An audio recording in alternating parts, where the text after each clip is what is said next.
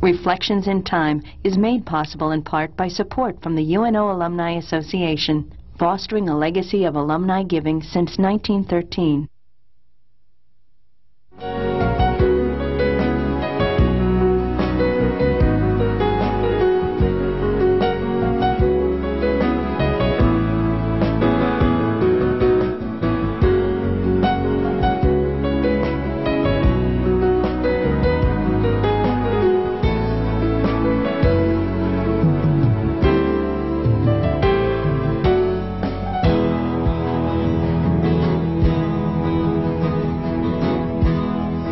The interview series Reflections in Time was begun by the late Professor Paul Borghi more than 15 years ago.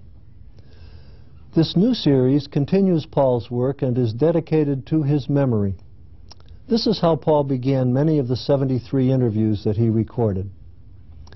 It's often exciting to look at the future of UNO, what it might be like in times to come. Sometimes, though, it's important to stop and take a look at the past of the university, the people and the happenings that helped make the excitement of future history possible. With this in mind, join me for Reflections in Time. My name's Jack Newton. I'm retired now, but I'm still active as a professor emeritus. I've been on the faculty of UN Omaha since 1960. And I served for 20 years as Dean of the College of Arts and Sciences.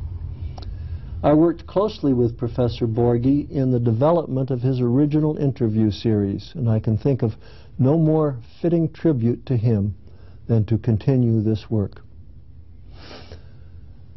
It's a beautiful day and the end of September in the year 2000. We're here in the studios of KYNE. And I have as my guest today Professor Charles Gildersleeve.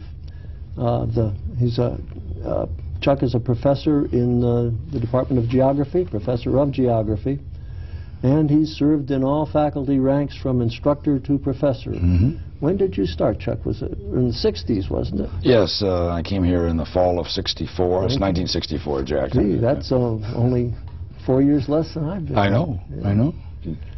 And you served as department chairman for a while? Yeah, about 8 years, I think. Right? Mm-hmm. I was dean when you were department chairman. That's right. We worked together quite closely. That's right.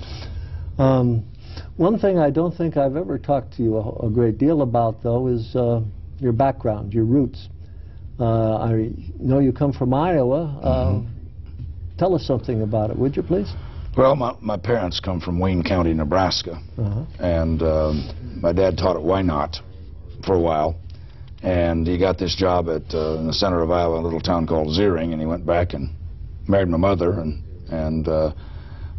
moved on to Traer, Iowa, just south of Waterloo, where I was born in 1940. And from there we moved to Osage, Iowa for a teaching job, and from there to Bowling Green, Ohio, where Dad was working on his master's in mathematics at the University of Michigan in Ann Arbor. He'd commute and things like that. And then the war came. And he was going to be drafted, and he enlisted in the Army Air Corps and went to his officer training school at Grand Rapids, Michigan. Mm-hmm. And from there we just bounced all over the country, from La Junta, Colorado, to Long Beach, California, to Gilbert, Arizona, to Tinker at Oklahoma City, and then finally taking a train. Now, how old were you when all this was happening? Oh, golly, age 2. Well, I was born. I was nothing in Traer. But you're talking about the movement. Right. Okay, I knew you meant that. I was between the ages of 3 and about 6. Uh-huh. Right, and then after the war, we ended up in Washington, D.C. for a year, where I lived, and in a situation where the schools were separated, right? They were segregated, black schools and white schools, and then we moved to Elkader and then on to Ziering, Iowa, where I really grew up from age 7 through 19 when I left at that time. And then for your higher education, you went on to the University of Arizona. Yes.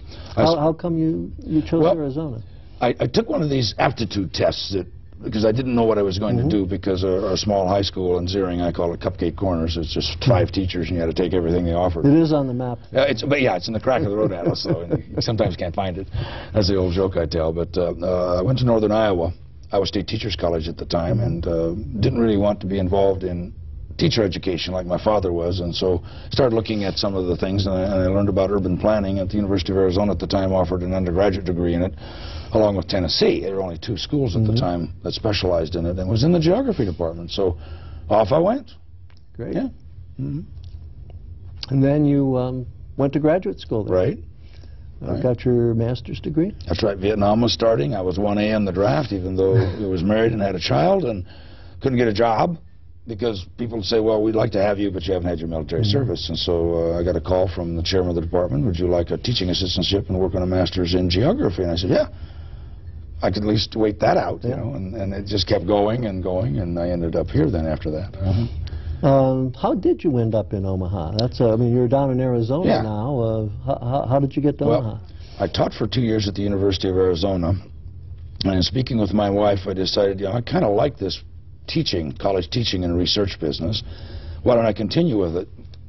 Most of the doctorate programs in geography that were easy to get to were in the Middle West at the time, Jack, so I applied for positions, and I had final interviews with Central Missouri State at Warrensburg, and then here. And I took this job because I didn't know whether I wanted to go to Kansas, Nebraska, Iowa, or Minnesota for my program. And then I came here mainly to get a job so I could go on for the PhD somewhere. And I obviously selected the University of Nebraska, where... So you were interested in a college teaching career early on. You were probably a teaching assistant or an instructor. I was a teaching Arizona. assistant for 1 year and an instructor of geography for 2 years before I moved on here. You could only teach for 2 years at the University of Arizona without, you know, the terminal degree at the time. So. And then you did some research down there too. Yes, I did. I mean, other than your dissertation, obviously. I mean, Yeah, you worked for a research bureau. Right. My master's thesis was on comparisons of land use against the models, statistically and otherwise. And I got pretty good at land use mapping, and I walked into this agency because I needed a summer job. We had a little child. You know, I needed a summer job. We didn't teach summers. And said, oh, we just need somebody like that. And I worked with the Bureau of Business and Economic Research for 2 years doing field mapping. And that's where I got into the study of some of the border cities, because that was one of their projects. And as you know, that continued on. Yeah, I was going to ask you about that, but we'll get to that in a minute. So you ended up though in Omaha. Yes. And you remember what that was like? Did you come here for an interview with, I guess 1964, that would have been Dr. Bale, wouldn't it? You bet. It was an 8-hour flight from Tucson via Frontier Airlines, landing 6 or 8 times, up and down, up and down. Getting here in February, it was 11 degrees above zero, and of course I had no coat because I'd been in Tucson for 5 years, and I borrowed one from somebody, a graduate student in sociology, and they put me up in the old Fontenelle Hotel. Wow. Cab picked me up, took me out to a little campus. Bit of history, right? Yeah. And I thought that was pretty nice, and interviewed with everybody, but I think the most awesome thing when you mentioned Bale was that I even had an interview with the president. Oh, he interviewed everybody? I know. I didn't know that. And you interviewed, I'll bet, every single dean? Yes, every single dean. That happened to me, too. Oh, I see. Yeah, that was rather different. Yeah, it was very different. Because the University of Arizona was a bigger school, and it was sort of, you know, autonomous college by college. When did you start your graduate work on your doctoral degree? I started commuting to Lincoln in 1966. Okay, so that was shortly after you... Very shortly after. I talked to Leslie Hughes down there, who just passed away a year ago, and thought that I ought to come to Nebraska. And my chairman at Arizona thought I ought to study under Leslie Hughes. I never knew why, and now I know. And that's how it all got started. Yeah. So I take it you had a very good experience there? Yeah, I commuted sometimes 2 days a week, sometimes 3 days a week to Lincoln. Plus, of course, teaching the 12 to 15-hour load that we had at the time, teaching load. That's not an easy thing to do. Nope. I mean, with all of the classes you were teaching here, and then to be essentially you had 2 full-time jobs. That's right, exactly. Plus, at the time, I was not only the advisor to the Geography Honorary, but also advisor to the Pen and Sword Society, Jack, that had 800 members at that time, and I was their advisor, I think, for 5 or 6 years. Tell us about Pen and Sword. Yeah, Pen and Sword was an organization of the military bootstrappers group.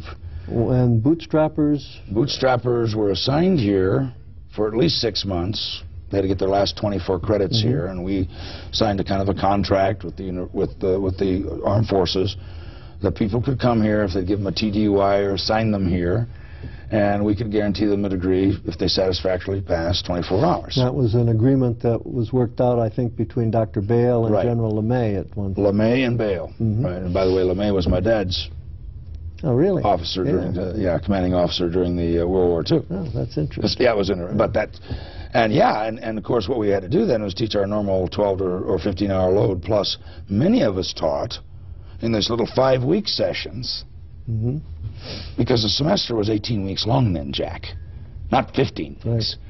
And so they had to finish in a shorter time, 6 months, and so we'd go through the semester and then they'd have a 5-week session. And we'd get $500 a course or $600 a course if you're an assistant professor and so on. Well, that must have been kind of interesting with these bootstrappers were military people who'd been all around the world, and you're teaching them geography. They'd probably seen places that you probably haven't seen to this day. Without question. And that's one thing I think that drew them to geography. They felt that they had a background in it, and the military Did they? had a lot of training. Oh yeah. And they studied very hard. They were very good students, very focused. Everybody, well, I remember from personal experience, but everybody tells me that too, that those were the best students they ever had. And also very fussy, you know, because their time was so constricted. They had so many hours to take, and a marvelous group of people. And we got a lot of good students out of that group. And, well, what was the, remember when you first came here back in '64, what was the curriculum in geography like? Well, let me ask first, what was the faculty like? How many people were on? We had 4. 4 geographers? Yeah. But the year I came, the year before I came, I interviewed with Gordon Shills, Nicholas Barris, Al Larson, and Charles Webb. Well, I didn't know at the time that Larson and Webb were leaving, and so I was a replacement for one of them, and then Phil Vogel ended up being the replacement for the other. And so there were 4 of us. Now, what's interesting is that my contract stated that half of my load each semester was to be taught at Offutt Air Force Base in their educational program. That's how Gordon justified that position. And that was the Charles Webb position. And it got so that the enrollment got so large, Jack, that I requested that you take a look at, I asked Gordon to take a look at keeping me on campus a little bit longer, more. I didn't mind going out there for a course or 2, because that was part of my contract. But we needed people here, and we just didn't have the money to hire them. And so I only taught 1 course a semester after that first year, out there, rather than 2 courses a semester out there. So it was an interesting thing. It all started with Dick Thoman in '58 and then Gordon in 1960, and evolving a program after he'd returned from Ethiopia. I suppose you remember he was in Ethiopia for years. Yes, Gordon traveled a good bit. Oh, yes. He was in Afghanistan for a while, too. Exactly. Let's go back to the curriculum. What was the curriculum like? Was it a whole lot different than today, or must have been more restricted? You had fewer faculty members. It was restricted. It was more traditional in a small university. We did not have computer geography, remote sensing. We didn't have room for quantitative analysis in geography, which I wanted to teach, which I taught later. By 1970, I was able to do that. But yeah, it was pretty darn good with regional courses and the major systematic courses from human geography, physical geography, in Africa and Latin America, Europe, Asia, physical geography. We were able to finally, 3 years after I came, start a cartography course. That would put our students in line for going on to graduate school somewhere. But we also started our own graduate program in 1965. Okay? And so that really gave a lot of impetus to the faculty to make it really exciting. And I think with the graduate programs, we didn't have the turnover at the university we did in the middle 60s. Like 1/3 of the faculty would turn over when I first came, my first couple, 3 years. But as the graduate programs grew, more and more faculty, I think, stayed put and didn't leave the university. Of course, then there was the merger, which you're going to talk about probably. Now, we'll certainly get to that. You got your PhD at University of Nebraska-Lincoln. Yes. And in geography. In geography. What was the emphasis in there? I remember earlier you'd been looking at the U.S.-Mexico border. What was your interest in your doctoral work? It all goes back to the undergraduate, Jack, where I was involved with. My first degree was in regional and city planning. Right. My master's was in geography, but with a focus on urban and economic geography. And my PhD continued into that area.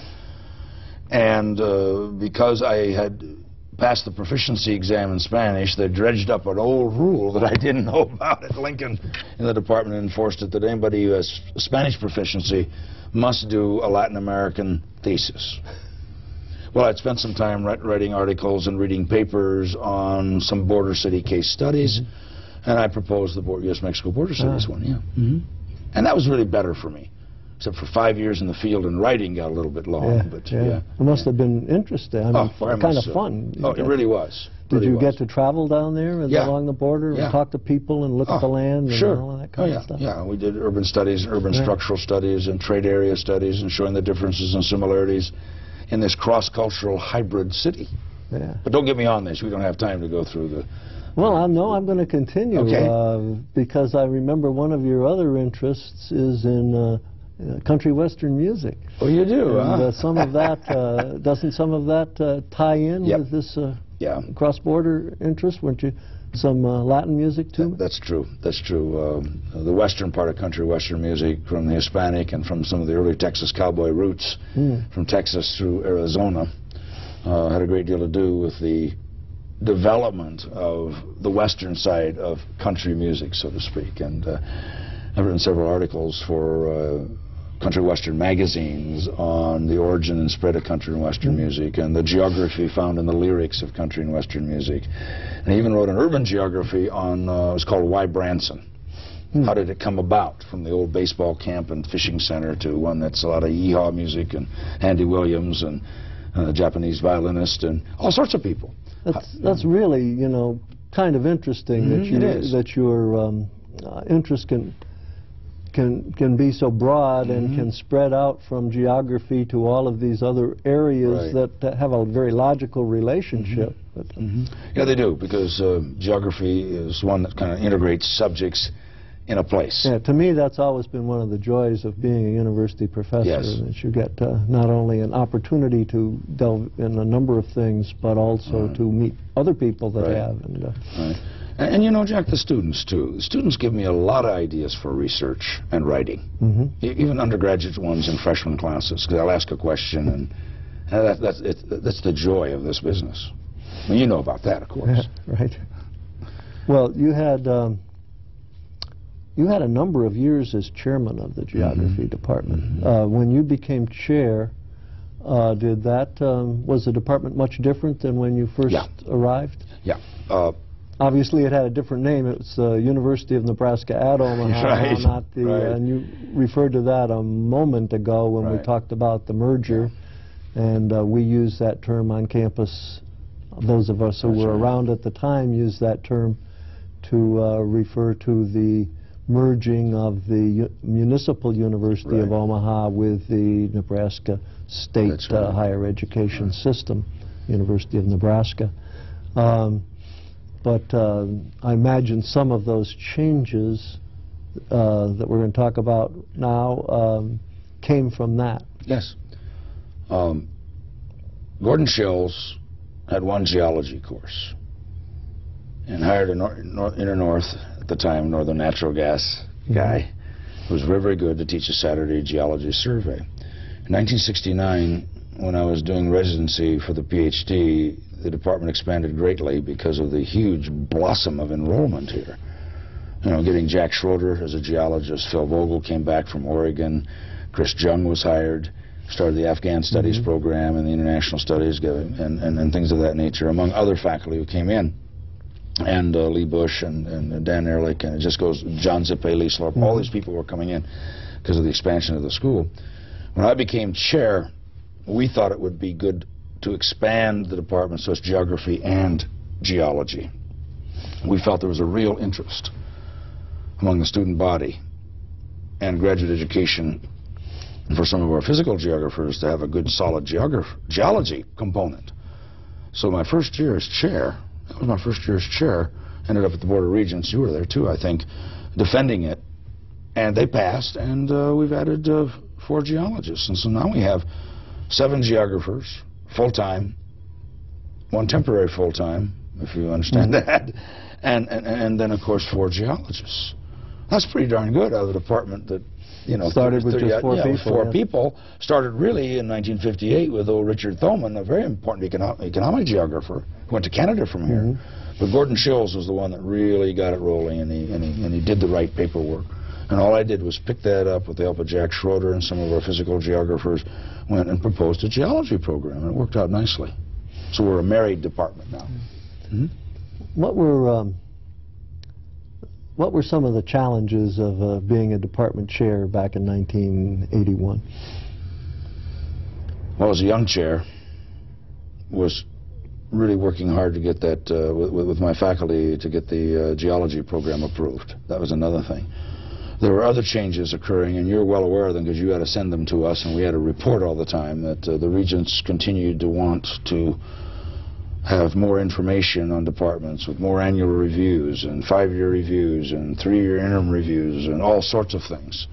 Okay?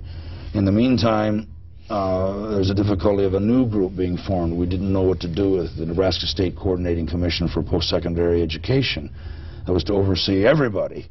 Oh, what does this mean? And so the challenges were getting reports to you on time and getting the data, keeping the faculty happy so they were teaching and writing and doing the service they were supposed to be doing, rather than writing all of these reports. And the challenge was to have them write parts of it and have me put it together so they could go about teaching their courses in writing. You know, by this time, as you've mentioned, you had not only geographers in the department but geologists as well. So while there are obvious relationships between those 2 disciplines, they are separate disciplines. Any challenges related to that? Yeah. Geology being a systematic field and geography being a holistic field, it's difficult for some folks to understand other folks in the department about their research and writing. Okay? And that sometimes one of the disciplines, like geology, would look upon itself, until they got to know what we did, as not a science.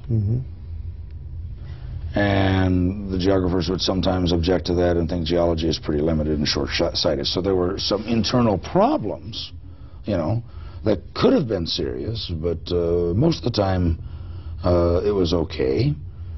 Just standard family problems. And the challenge was get everybody to get along and be collegial. And that is difficult, especially for some people, to be blunt, who don't understand what the word means. Okay? What the word collegial means. Right. What does it mean? Well, I'm not sure, Jack. But what I mean is that people get together, set aside their petty differences, and work for the greater good of the whole in an understanding way. Yes. And you were, if I remember correctly, it's only a few years now. More than, well. But if I remember, you were very, very effective in achieving that. There were times when it was difficult. Yeah.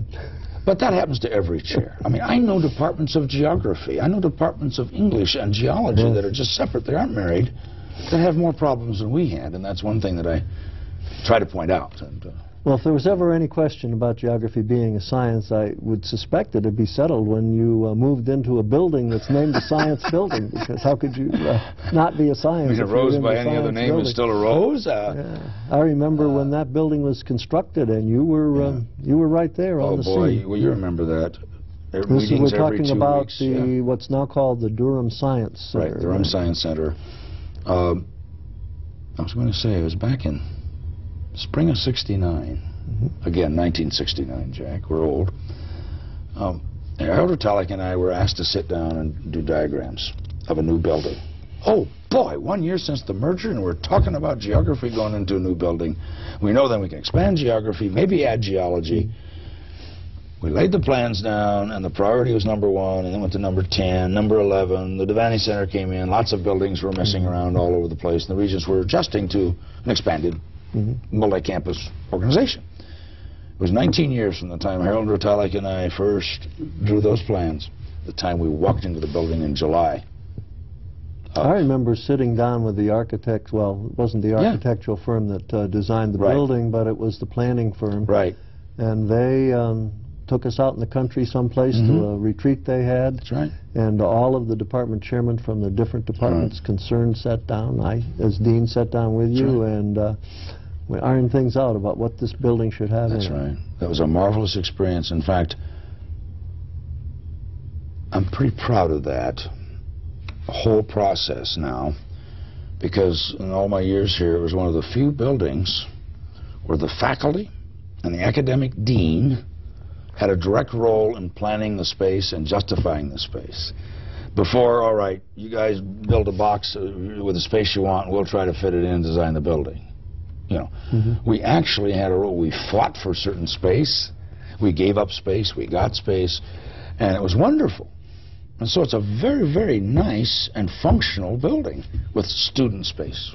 It is. It's a superb building, and we owe a great debt of gratitude to the Durhams for making it possible. Without question. A number of other people, too, who donated labs. To the citizens of the state of Nebraska, too. I guess we can't forget the tax dollars. Well, sure, the Durhams were the biggest, and they should be given all the credit in the world. But there's also, the, you know, the SAPs and the people that donated the. I mean, I had a microscope lab, the people, a remote sensing lab, the planetarium. Yes. Which has turned out to be a wonderful facility. And it's a nice building, and the only problem I had with that, Jack, was that it was very difficult for me to envision having a planetarium in the middle of a building when the gall-darn things are usually on the end. You know, that was built at the instigation of the physics department because they had astronomy courses, but I should think that would be interesting to a geographer, too. Oh, without question.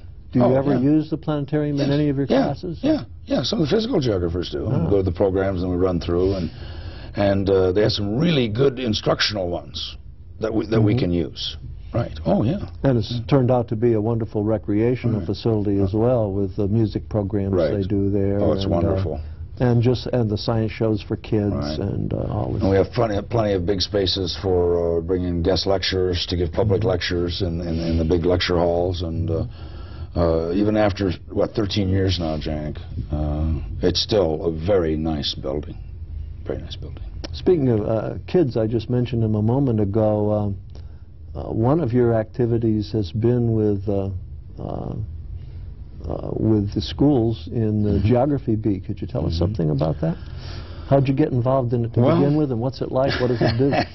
12 years ago, it'll be 13 years come August, or come April, National Geographic Society had done a survey, a Gallup survey, by the way. You know, Gallup is coming in here. Yes. And it ascertained that our generation, Jack, did better on geography and international kinds of things than the generation of the 18 to 24-year-old. Well, this is unheard of because we've been out of school for a long time. And of course, we're in this business, we know a little bit more, but the average citizen did better. And it was the only country in the world where that happened. Plus, we scored, those kids scored second to the last, only to one of the less developed countries. So National Geographic says, it's our job, we're going to do something. We're going to start a National Geography Bee, which is now the National Geographic Bee. They changed their name a little bit, still a Geography Bee. And you have about from 350 to 600 schools that participate. These school winners take a national exam, and then that's where I come in, the top 100 of those kids on scoring that exam. Get to come to Omaha here, you know, although I don't advertise the school because it's an all-state thing, and that, you know, advertises itself. And the winner of this gets to go back to Washington and compete for a $25,000 college scholarship. This has been going on for 12 years. And we had one kid come in third, a kid out of Orchard, Nebraska. Wow. Got a $10,000 scholarship. So that was exciting. So I've been doing that for 12 years. Now, exactly what is your role in that? I am the state coordinator. Approved by National Geographic to do that, and I had to go around getting your approval, and I think somebody else in the Otto Bauer was academic dean of or vice chancellor of academic affairs at the time, and to do this, and yeah, it involves most of our department, many students, and it's just a fun time for one day in April And so that reflects both your interest in the discipline of geography and in the teaching process, because that's what it's all about. Of course, my research in recent years and my grant writing has gone towards the pedagogical. Yes. Because somebody had to do it, I felt. Yeah, and you've done a good bit in summer workshops and that sort of thing. Summer workshops, 2 or 3 of them every year, grants. And those summer workshops are for whom? Teachers. High school? K-12 teachers. Okay. K-12 teachers. Right. Some of them are institutes where we train teachers to teach other teachers. Some of them are informational ones where they can go into the classroom, such as the geography of the frontier. How does geography fit into history? Okay. The last one we had was with NASA geographers who work for Hernandez Engineering, a contract group, who train the astronauts in what the devil they're looking at when they're flying around. Not flying, they're orbiting. Yes. There's the proper term, orbiting. And they're supposed to take pictures. And these engineers and PhDs and scientists know less about the Earth, okay, than a lot of my college freshmen do. And so they got to train these people what they're looking at. And so we worked that out with them to do a workshop called Learning Geography from Space. And the teachers would get 75 photos taken by the astronauts, slides and photos, and lesson plans with each one of them. So that, because part of geography is earth science, physical geography. And so these teachers are learning to integrate, and I'm going to write another grant to the Eisenhower Foundation to hopefully hold another one, but this time in Kearney. Well, we've had many of them. We've had computer workshops that are virtual intelligence workshops to train teachers to study Native Americans and teach their kids to study Native American geography in Nebraska through the computer and through the web, you know? And the grants have been from, since I took over, I've been in this 11 or 12 years. I've been the chief coordinator of it for 6. My grants have totaled about $100,000 a year. Obviously, teaching has been an abiding interest with you. You're too modest, I'm sure, to mention it yourself, but I remember seeing your picture on a wall here with a group of others. With the number under it? It says with the number 1976 on okay, it. number, okay, not a number. When you won the Great Teacher Award here. As that was really nice. One of the best of the best at April the university. 1976, I think. April 25th, I'll never And not forget. only that, it's not just at UNO, locally, but you won the National Distinguished Teaching Award in 1989 from the National Council for Geographic Education. That's right. That's a very prestigious award. Must be very nice to get that kind of recognition from your peers, people that you respect. And that's all of these are very selective processes. You remember the Great Teacher Award, there was only one given. That's right. And then later, when we had another administration, and the more money came in, they decided to give more on each campus. And so I've never applied, even though I've been nominated many times, a number of times for the next one, you know, distinguished teacher or whatever it is at the university, because I got the one that was only one, and I'm very proud of that, and one's enough. The national award is highly selective because they have national committees evaluating your teaching relative to the national goals of geography. So that was very nice. Plus, it was a very nice place to get the award. It was in Snowbird, Utah. You know, it was a nice place to be in October. It was beautiful. If I remember the story on that, and I can't vouch for the authenticity, but you know, it may be apocryphal, but I think it's correct. That is that when this was first awarded, the Great Teacher Award, we used to call it back then. Now it's Excellence in Teaching, I think. But, that's what it is, excellence. But that was started by, well, I know it was started by President Naylor, Kirk Naylor. Kirk Naylor, who was, had the title President, not Chancellor. The story is that he started it by taking all of the funds that he received for public speaking engagements and put it into a pot and and made an award of $1,000. And he paid taxes on that. That's right. Kirk paid taxes on that because that's something I guess we should have here as part of the history of the university. And I'm glad you brought that up, you bet. It was tax-free. And I'll never forget, 1976, we bought our first color TV and we carpeted our house with that money. Because our salaries weren't really the most exemplary ones in the nation at the time. So, So this teaching interest continues, and I'm sure the students should really appreciate it. And again, not only students, but because of your being willing to share your knowledge and your research in the, what good teaching is. Sure. You've published papers which other people then can read and emulate. Let's see. What haven't we talked about yet?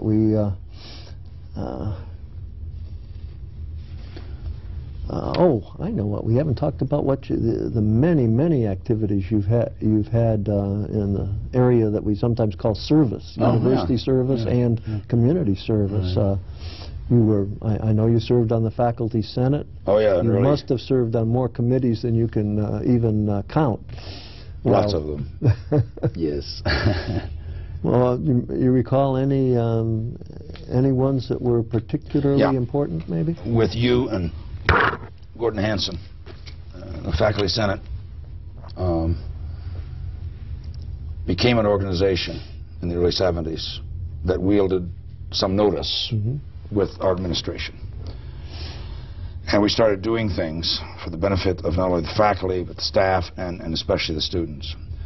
And the one thing I'm pretty proud of while I was on there, I lost one case because we had so many young faculty, and we couldn't get it through the regents, and that was where children of faculty could get some tuition remission of some sort. So many of us had kids. I had 3 of them. I had 2 finish here, after all, one with the masters. But that failed because the regents told us that there's no such thing as public institutions that allowed tuition remission for faculty children. And that was wrong. But it was a dead horse. The thing I do like, though, is we organized, I began to notice that we had so many final exams sometimes occurring on the same day that we fiddled around. Gordon Jensen and I got ourselves on this committee because we really, Gordon Hanson, not Jensen, Gordon Hanson, and said, okay, if kids got 3 finals in the day, one day, the professor must allow that student to delay that final for another time to be organized, the middle one, all right, if the student wants to. We also set up an exam schedule that would be consistent from semester to semester, even though you might flip-flop, and things of that nature. Also introducing the idea of dead week, because there was too much going on. I felt that there were certain professors that I don't remember. In fact, I've even turned a couple of them into you, and you said you'd take care of it, and you did. When you were dean, that were giving major hour exams as finals during the last week of classes, when the kids were supposed to be in our department at least having lab finals, turning in their research papers, finishing up field projects, and they had all these finals. So then the Senate passed what a dead week percentage should be. And dead week means? There'd be nothing other than papers being turned in, laboratory discussion finals, and no exam shall be given that counts more than, what, 20 or 25% of their grade.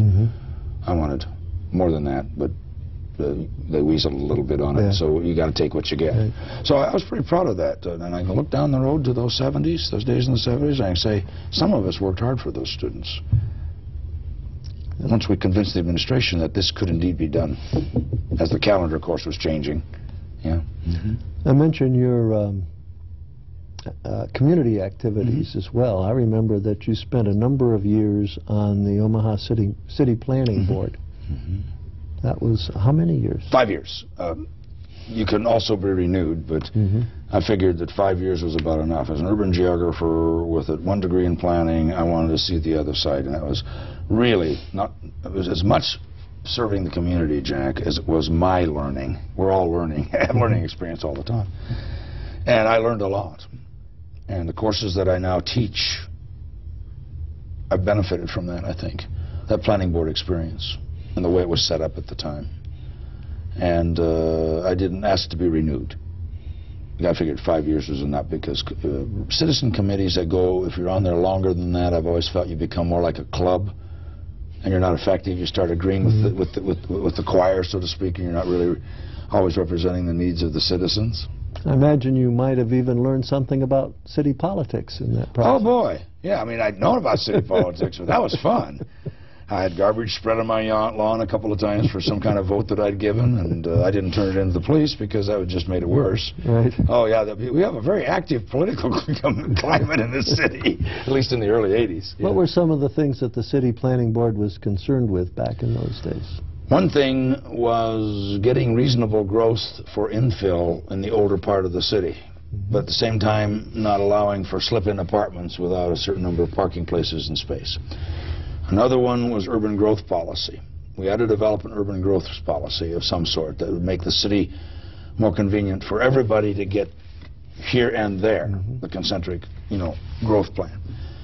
I told the mayor and the planning board director when I came on that I would accept the position if you would promise to look at the zoning code. Our zoning code hasn't really been, it was cumulative zoning or one-way zoning, and so it wasn't flexible enough.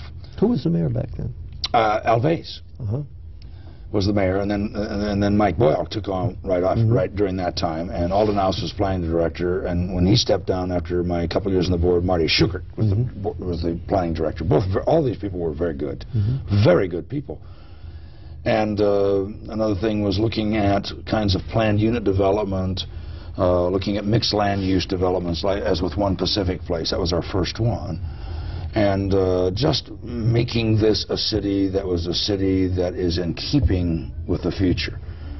So that when you come into Omaha, you don't have to hear a pilot say, folks, we'll be landing in Omaha in 5 minutes. When we touch down, kindly turn your watches back 30 years.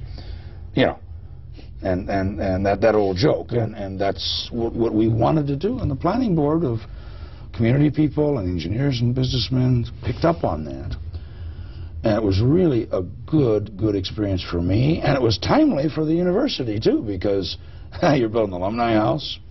I had to step aside, even though it wasn't the university, it was related to the university.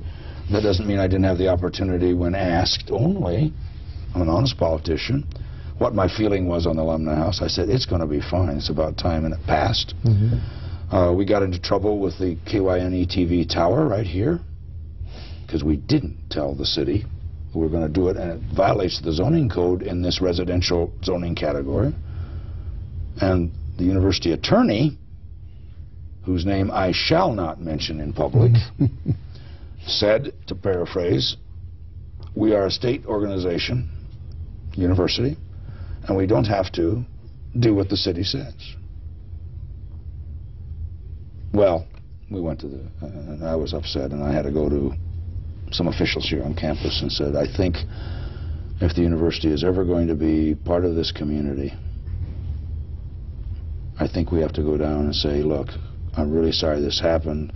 We got terrible advice from our attorneys in the systems office, and can we work this out? And they let us keep that. Well, then when we got the tower, the only gripe that was, Mrs. Durham, right, Marguerite, was that they didn't want the bell to be too loud. These are funny things. The neighborhood asked us to turn down our microphones in our football field because 5 times or 6 times a year we had announcements out there, and maybe it was loud for some of the high school games. I think Creighton Prep uses it too, so we had to turn those down. But the only thing was, and I often thought, Jack, God across the street, I'm sorry, St. Margaret Mary's and Archbishop, they can ring their bell all the time because that's God doing it. But the university, they didn't want to have too loud a campanile carillon or bell sound. And I thought that was kind of funny. Yes. Yeah. Some people in Omaha, maybe even some people who may be viewing this on their television sets, will remember you for the tours that you've led through ethnic Omaha, where you've I know my wife did one of those with you, and she thought it was absolutely wonderful. Well, do you still do those? Yes. In fact, I've got... Could you tell us a little about them? My urban research interest, once I got through the economic and the planning part, we're always learning, started gravitating towards who really made this city what it is up to a certain time in space. And it was the immigrant, Jack. It was hard-working people from foreign lands. We were half foreign stock in 1920. That was a town of 200,000. Whoa. And so I started looking into ethnic geography, and I do the ethnic geography tours. Okay, and then I added the symbolism or the iconography of it, so you can see the buildings they built and the names on the buildings. And in fact, I'm giving one for Omaha Curriculum Day on October 2nd, year 2000 here now, to 160, 175 teachers, and we're taking all of the trolleys out, and we're going around after I talk to them. And I am getting ready to pen an article on immigrants as groups of people and what they leave behind and what they build that reflects, that creates a city. Omaha is a microcosm of maybe a Milwaukee or Chicago, but it's nothing like Des Moines. That isn't as ethnic. And so Omaha's really a great case study. And I still am doing that. I've got, oh golly, Jack, 4 or 5 coming up between now and Thanksgiving. Plus I'm affiliated, I don't know if you know this, with the Durham Western Heritage Museum. No, I didn't. Where we develop programs that I go in and I give them a slideshow, I answer their questions, and then the museum staff, who are made up of educators, former public school teachers, take the kids through the museum and they do exercises, like a scavenger hunt for kids, really mainly from about 5th grade through high school age. And so that's a 2.5-hour program, and schools can sign up, and I'll come down and do that. It makes it a lot easier for me to go down there and talk rather than running around to all the schools, and it's easier for them to advertise their program that we are an educational museum, and that's my commercial for the Durham Western Heritage Museum. They really are doing a marvelous job there in that old Union Pacific Museum, or depot. Well, we've talked about a number of people that you've known over the years here. Talked about Dr. Bale and Dr. Shills and a few others. But I'm sure there are many others we haven't talked about. In the time we have remaining, which isn't too terribly long, but could we want to reminisce a little bit about other people? If you have any, good stories about anybody? Boy, I do. Some of you technicians in the studio should close your ears, because these people don't mean much to you, but they're very important because these people helped create where we are right now. Kirk Naylor at one time, I really liked the guy, I always did. Could give a great teacher award and do lots of other things out of his own pocket. You know, that's wonderful. But when he was Dean of Administration, was it? Okay, Dean of Administration under Bale. You remember this. We couldn't have food or coffee pots or anything like that in our office. We had to eat in the Student Center. We had to take coffee breaks in the Student Center. And he would come around inspecting. On Dr. Bale's orders. Yes, I'm sure it bothered him a lot. But you know, that was pretty good, because about 10 o'clock every morning, we'd trudge over to the Student Center. There weren't very many buildings on campus, just a few in the 60s. And we'd have a couple tables that nobody seemed to sit at, except faculty. It's just kind of, you know, one of these tribal things, I guess. And Jack, we'd have coffee with the football teams, the basketball coaches, the people in places all over campus. We'd meet and just talk about stuff, usually about the university. That was really great. There was a faculty dining room back then. Oh yeah, we had to eat in the faculty dining room. Remember that? I remember my first year here when Dr. Bale said, we have so many more students now that the Student Center cafeteria is getting too crowded and there's not room for faculty in there, so you eat in your own room. Right. Well, you know, and then later, of course, students fussed about having a special room, and they wanted in. And we had the old high school thing of the 1938 building, in the administration building, then now Arts and Sciences Hall, that had faculty bathrooms and student bathrooms. Well, the students didn't like that. And I thought that was rather strange. I thought it was in high school again, but that's the way they built buildings in those days. Sure. And we had to eat in that faculty dining room. And golly, on our salaries, Jack, even though it was reasonable, I bring my lunch now. I have for the last 30 years anyway, because it's just too far over here to go back and forth a lot with the time we have. But yeah, some wonderful. But that was an opportunity to get to meet other people too, and I still have, you know, firm friends that I met because I happened to sit down next to them at a table in that faculty dining room. We'd get all the skinny and the poop on what was going on campus in all these areas, and it was really something that I don't have now. And the collegiality, the working together, the friendships and the relationships of pulling together to make this a better university, a better teaching, research. And we started talking about people. You started talking about, we got into this because you were talking about... Yeah, but that's what the point was. It was really an advantage. Right. Lots of people I remember. Anston Marston, who was the Dean of Engineering at the time, who served on the planning board in the chair for years, was an awesome person, Jack. We just had... Yeah, I still think of him as Colonel Marston. Colonel Marston, right, you betcha. And he was with the Corps of Engineers here. That's right, the U.S. Army Corps of retired Engineers. And then joined our engineering faculty and became the first dean of our College of Engineering, which we don't have anymore because, but that's another And topic. he liked geography. Good. He and Harold Davis, who later became dean, associate dean, said that the engineers, the civil engineers at this university should either take human geography or economic geography because we want our engineers to know something about the world in which they live. I think it's the only school that's like that. But Anston Marston was a big, and he let us use his secretary. We didn't have a secretary. We were in an office area. Back in the municipal university days, there were no secretaries. No, we had a pool of some sort, but he had a secretary. Except for the president and deans. Yeah, he had a secretary, and he let us use her phone if we asked her, and she would give us messages from home or from students periodically. That's another thing that's hard for people to understand, is we didn't have that kind of telephones. No. And many offices didn't have any telephones. We had departments, and you shared phones with. But we also shared offices, and we shared areas. I mean, the first area I was in, as I was 24 years old, I was a pup. And we were in with math, geography, obviously, political science, economics, and sociology.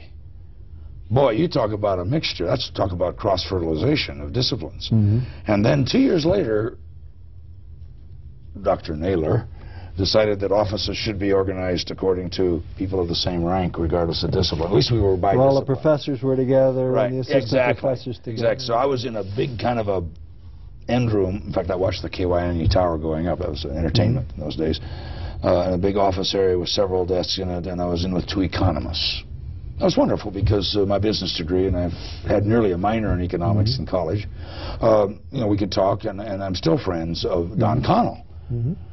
Because we had that time together, and both of us working on our PhDs, but sometimes those relationships didn't work out, and I've got a lot of funny stories, but I don't think we have time to tell. But we're all together anyway. Well, we have 5 or 6 minutes more if you got. Well, I can. You talk about presidents I've served with, and all of them had something to do. From Bale was wonderful, even though he interviewed you. I remember Paul Beck, wonderful Paul Beck in history, a great teacher. One of the finest teachers I've ever known. Always a tweed jacket of some sort and a bow tie. Remember that? Right. And one time he was telling stories in his class or something, history, and some kid must not have liked it because Bale called. He went and complained to Bale. Bale controlled everything, as you've indicated. Bale called Paul Beck in. I mean, this is unheard of to me. I come from the University of Arizona. It's a big school, you know. And the president is calling one of my colleagues in to ask him what he's doing in his class. He says, "Dr. Beck, what are you doing in your classes?" Paul looks back and says, "I'm teaching history." Bale says, "That's all I wanted to know. You can go now." and that was, to me, that was a funny story, because to be called by the president, and Paul said, "I guess I must have given the right answer," or he had no retort for it. Possibly he just wanted to be able to say to somebody, "Yes, I talked with him." Yeah, I don't know. Yeah, maybe he did, but you see, we were naive then. We know about how, as I'm a chair, you're a dean. Sometimes you just have to say something so you can mark it with your superior. I did consult with this faculty. I'd like to mention Connie Clausen here, if I might. She was a Connie Clausen, a great person in the history. Is one of the best friends of this university. Not to exclude anybody else that I may talk about, because everybody in the olden days, and the people that are still here, are totally dedicated to what this university is. I'll tell you that. A lot of us were young, and we were from universities that sought athletic activity. So a bunch of us went over to the field house. Remember, it had the lust floor, it had dirt floor with a basketball floor on it. Stunk. That old dirt. Well, you know what that was. And we asked if there's any intramural stuff. Of course, Bert Kurth was there. We wanted to just play. We didn't want to play in intramurals. We just wanted to shoot around and do things in basketball, like one day a week at 3 o'clock. And there was a whole bunch of us, you know, Warren Franke, Phil Vogel, Dick Overfield. I could just go on and on with all sorts of people. Some people who are still in the community. And we went to the coaches who evidently controlled the gymnasium. No faculty or anybody else is going to use our gym. Oh, okay. So we were at coffee one day at this big round table that I talked about. Connie was there with Sonia Green, who came the same year I did, in '64. Connie came, I think, in '63. She precedes me by a year. I says, you know, Connie, we need a place to play. The men coaches in the men's athletic department just told us to buzz off. Tell you what, Chuck, give me a call Thursday and I'll give you an answer of some sort. And by golly, that woman who was in that Quonset hut, where the garage is now, called and says, Chuck, I'm going to run the girls out of their locker room at 3:30 on Wednesdays, I think it was. And you guys can come in and play all you want to, use the thing. I'll tell the girls there's going to be a bunch of men in there and their faculty, and get your cans out of there and stay out until they're gone. And this was a tile floor, linoleum tile floor. It was a Quonset hut. God, you couldn't shoot a looper shot, you'd hit the ceiling. That's right. You know? I remember that well. And we played and played and played. And I'll tell you right now that in all the years, anytime Connie asked me to do something, whether it be a cheerleader, as you were for the Pepsi Walk, right? And you still are. I still am, aren't you? I haven't done it for a while. It's fun. Yes, I know. Or whatever it is. If Connie wants it, I'll do it. She wants me to put a political sign out, I will. Because she cared enough to be cooperative and collegial with faculty. Well, give her a little plug. I've done an interview with her too. Very nice. And it's available. You can see it in the library or in the Alumni Center. And it has been aired on Channel 17. Well, so you know, one of my daughters. Anybody wants to see that? You know, one of my daughters played ball here and played softball here for 4 years, Debbie. And my other daughter went to school here. But I'll tell you this: I don't know if I'm stretching it too much or not. They're telling us we got to wrap this up right now. I can't tell her I can't say she's done more for women's sports and Title IX. I don't. I think everybody who knows anything about the university. I can't say that. Okay, but I just did. Thank you, Jack. I want to thank you for joining us today. This has really been fun. Glad to be here. And to our audience, thank you for joining us today in a visit with Dr. Charles Gildersleeve, Professor of Geography in the UNO Department of Geography and Geology. We've been taking a look at some of the history of UN Omaha as seen through the eyes of the history makers. This is Jack Newton inviting you to join us again in the series we call Reflections in Time. Reflections in Time is made possible in part by support from the UNO Alumni Association, fostering a legacy of alumni giving since 1913.